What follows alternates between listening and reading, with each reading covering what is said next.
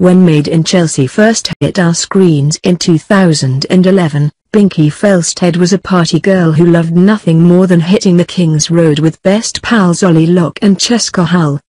Fast forward 6 years and the 26-year-old is now expecting her first baby, a girl, with boyfriend Joshua James Patterson next month. And ahead of tonight's finale for season 13, Binky revealed that the episode would be her last.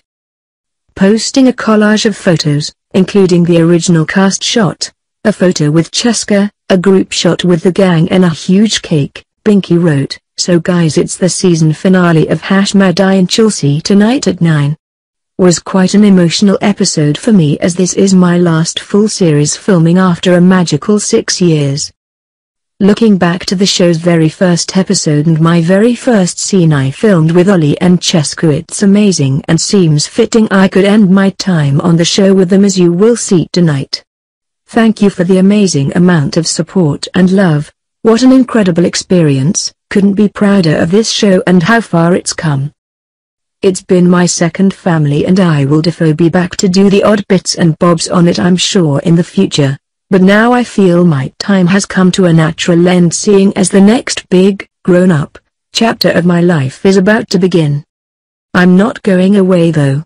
You can still follow my personal journey if you wanna, so keep your eyes peeled for what's coming up." The news comes just days after it was revealed that Binky and JP would be getting their own spin-off reality show documenting the first few months of parenthood. They will allow cameras into their private lives as they prepare for the arrival of their first child. Viewers will be given a behind-the-scenes look at the new Chelsea family, covering Binky's last few weeks of pregnancy up until and following the birth, as she and JP embark on the exciting and scary world of parenting. The makers behind Monkey will continue to follow the couple whose romance first blossomed on the reality TV show.